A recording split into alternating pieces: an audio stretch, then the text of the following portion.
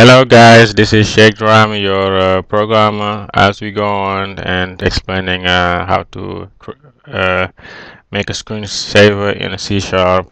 This is where we stop. Again, in here we can extend this to include this like minimum size, you know. So this just prevents for the users not to change anything about the size, making this size a stable size. As we go on, as I said before, I'm going to put all of these things into a variable, into an array of images. So we create an array of images, we call it imgs, and then this is the way we're gonna do it. This is how we're gonna this is how we're gonna access this. We call it a screensaver, right? The name of the class that uh, then we go to properties, then we go to resources, then we see everything here. So we want to get autumn leaves is the first one, then we can click, then we go to creek, then we go to desert landscape. Culture is not a picture here. It's part of the C# classes. So if it's picture, it shows bitmap. The culture shows system.globalization.culture info. So we go to desert landscape, and then keep going, and to dark. Dark is part of it. So I think then we have forest. Okay, you have to include forest, and we go property, dark resource, dark forest. All right, we have all of them. Now we need two variables. Now we need two variables of integer. One is one is next, which has the next picture to be displayed when it's clicked. The other variable is for the index of images. So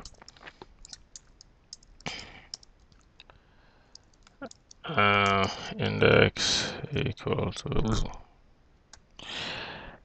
right. No, it's not really index. It's really position. Position of the screen. We have only two positions. 0 is top, 1 is center, and 2 is bottom. Right, top, left. Okay, so as we go on here, in here we already have time that click, but in the form load we have to set the interval of the timer to 2 seconds. If you want to make it 2 seconds, you just put 2000. Then we do this dark timer, dark star, right, slow. So if that when the timer starts, when it clicks, we want it to move positions. So when timer click, we just do switch, and then what we need is position. We have 3 positions. We have if it's case is 0, right, and we have case is 1, and we have case is 2, and we just have a default because it's required. Alright, this, and then a break on default also. Alright, so if we just do, then if we do bounds equal to new point, and this will change it, I think. So, or maybe this the location. Yeah, this the location will change it. So if you want to make it to the center, we just center to screen, this dark center to screen, so on. So if you want to make it on the bottom right, what we have to do in this case, I think, let me see, for the bottom right we need so we need to call screen to get the primary screen, to get the dimension of the screen, and minus, we're gonna minus it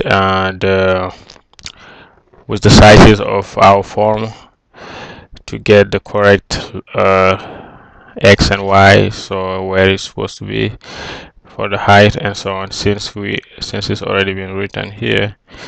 And this one took me at least 5 minutes to figure out, but here you have it right away, so I don't need to repeat the reasoning. Alright, as we go on, so that's it. So now we have to make sure when the form is clicked, we have to be able to and the position, also the position, because the position keeps going and so on. So we have to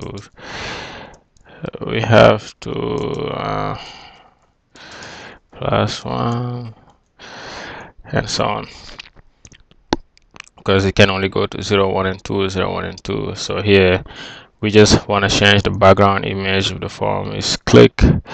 So here we say and like imgs, then we just go to index or what did I say, is next picture, right?